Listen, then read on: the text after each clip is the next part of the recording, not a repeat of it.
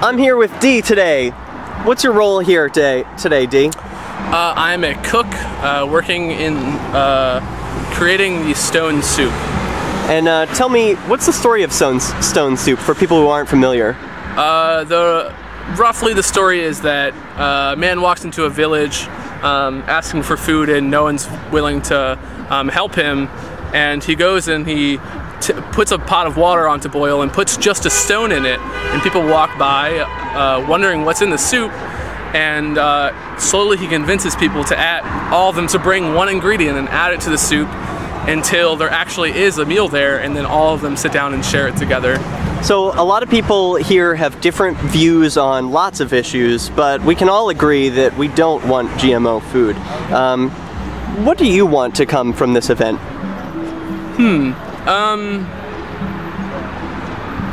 It would be amazing for the FDA to require that all GMOs be labeled in grocery stores, but also for restaurants when they're being sold in bulk, and large-scale produce management. So one of the people who spoke during the presentation time earlier wants to open a GMO-free grocery store, which I think is a really cool idea. I asked her this question, and I will ask you the same one. Do you have sympathy for small businesses who say they can't afford to label GMO food?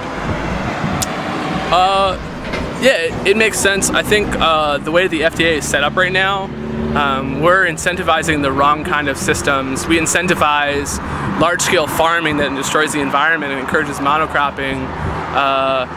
Like where I'm from in southern Maryland, I grew up in cornfields and tobacco fields, and now there's barely any of that left because everything else that used to be farmed there is no longer farmed there, where it's only corn now. How do you feel about that? It's pretty shitty.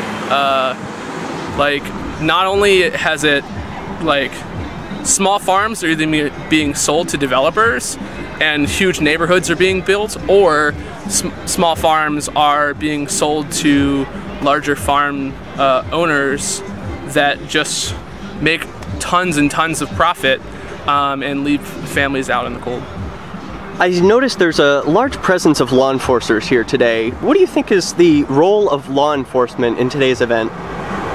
Yeah, they're actually Homeland Security. It's not even local police, which I live actually about a block from here. I probably live the closest of anyone here. I've seen Homeland Security at things like this in DC, but I think cops' usual job, especially Homeland Security, is just to beat people. So that's not going to look good. You probably won't include that, but that's my honest opinion.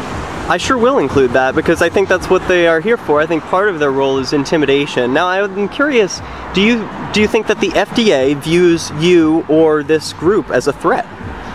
Yeah, I think most of the employees of this FDA building didn't even know we were coming today, but the people who run the FDA, not necessarily in this office, but also the people who do run this building, probably think we are hostile, that we are, probably some of them think we're some kind of eco-terrorists, but like literally we are soaking up the sun, making soup, and feeding people who are hungry. And I assume, but I don't want to assume anything, so I'll ask you, you oppose the use of force against peaceful people? I oppose the use of force against peaceful or non-peaceful people, depending on the scenario. So would that include someone who refuses to label GMOs? I don't understand the question. If a person peacefully refuses to label GMOs, do you advocate the use of force against that person? I have no idea. Do you think that someone should be put in jail for that? No idea. Is that what a law would do?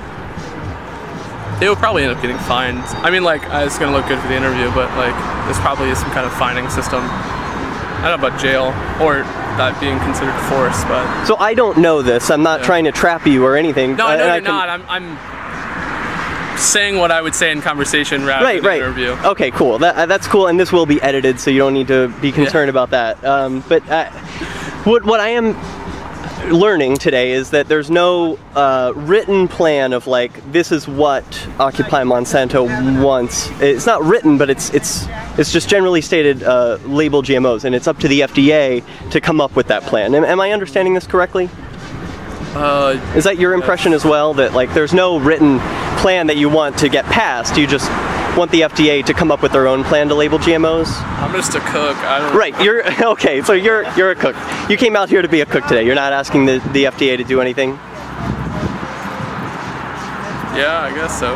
I don't want to put words in your mouth. So like, you know, is this? I know. You're only here to cook, and that's it. That's your role, and that's what you want to say. Yeah, I guess. All right. Sorry.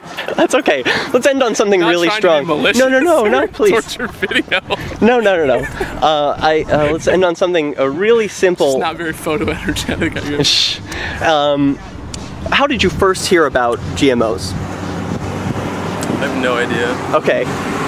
I can say a lot of shit about cooking. Say something about cooking then. That's probably the one thing I can. Why were you chosen as a chef today? I volunteered to cook for this action. I heard about 3 months ago, or 2 months ago.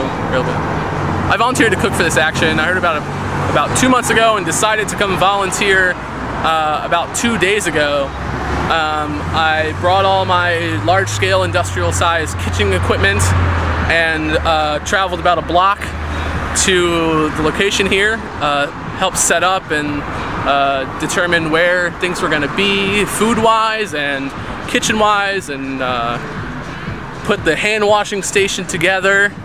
And I'm out here because I want to feed all these lovely people with all these like wonderfully produced, fair trade, organic produce and vegetables and vegan soup. It's gonna be awesome. Awesome. D, one last question. Are you a vegan? I'm not. Okay. But I cook vegan. All right.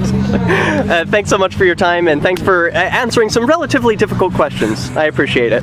Cool.